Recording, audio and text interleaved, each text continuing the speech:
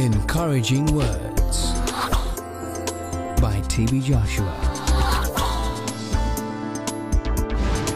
Daniel 3:16. What are we saying here?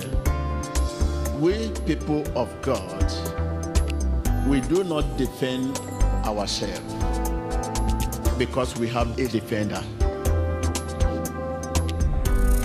The lives of believers in both Old Testament and New Testament testify that being faithful to God does not eliminate adversity. We should recognize that it may be a sign of being faithful to God.